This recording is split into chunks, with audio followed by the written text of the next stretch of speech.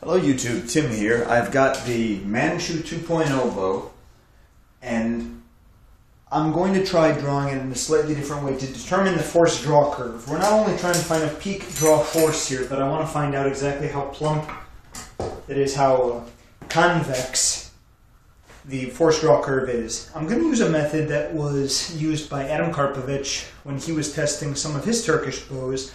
It would be draw 2 inches, record, and go back down. Draw 2 inches, record, attempting to not do what I normally do and slowly just sort of ratchet it up, because you're going to get a sort of warped sense of exactly how much the bow is drawn, because it's going to be losing strength the whole while.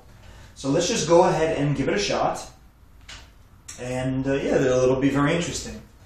On a very small side note, I do want to cant this limb forward just a teensy tiny bit to match that one. The tiller is great, but if I can go ahead and change that, I think not only will it store a tiny bit more energy, it'll look a little bit better too. But it does draw, it's a good bow. So starting off here at 6 inch, it's a perfect 6 inch, brace height. So we're in kilograms, let's go back to pounds. Okay, so from 6 to 8, 15.9.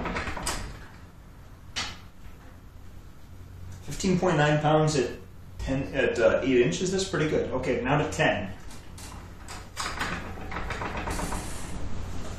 23.6. Now to 12.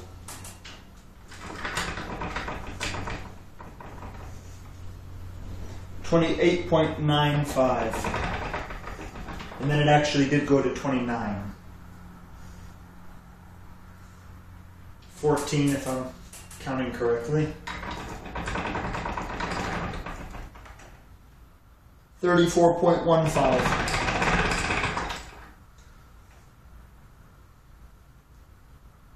16.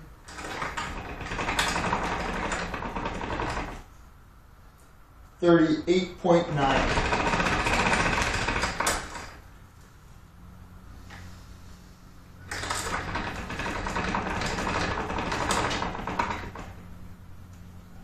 44.35. 20 inches.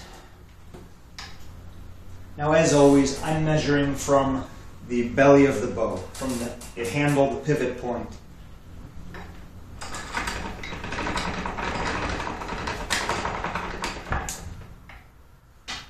48.35. 22 inches.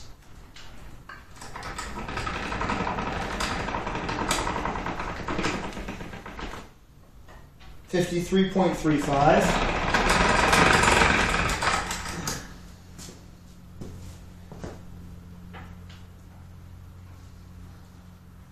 24.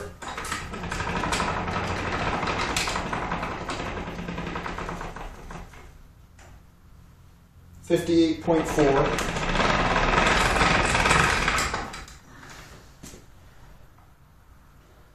26.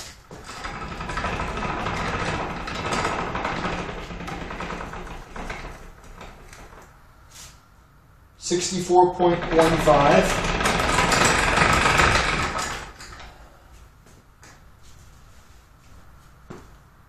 Final draw to 28 inches. Now, one other benefit of this is, as I'm drawing, letting down, not only am I flexing, it's simulating how it would be used.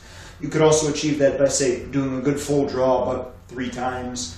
Then you should expect that the bow isn't going to lose substantially more just on a draw-by-draw basis. It's been worked in, warmed up, so to speak. You're still, if you hold it, it's still going to lose strength. But final draw, 28 inches.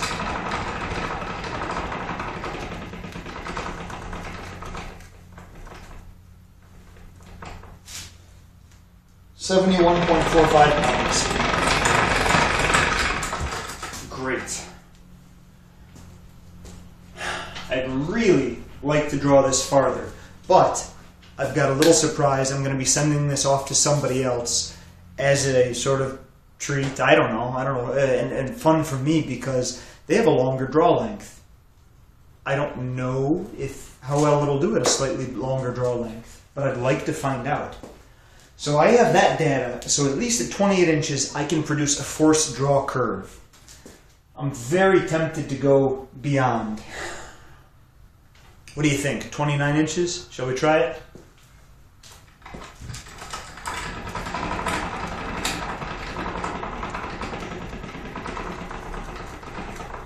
It looks good, but yeah, it looks good. 72.25. It had already been there for a little while, so it might have been about 73, 74. I think this could very well go to 30 inches, but man, it looks good looking at the tiller. It doesn't look uneven. It doesn't look like it's super strained. And I know that the PVC can handle 70 pounds, no problem. I've made 52-inch bows that take about that weight. However, the unique profile with the reflex, the deflex, it makes me a little bit nervous. Okay, let's give it a shot. Take this very carefully and a little slow so we can get it all the way. If this works, Mr. John Bovey, this bow is coming to you. Oh my gosh, this is killing me. It did it. Let me come back and record the draw weight.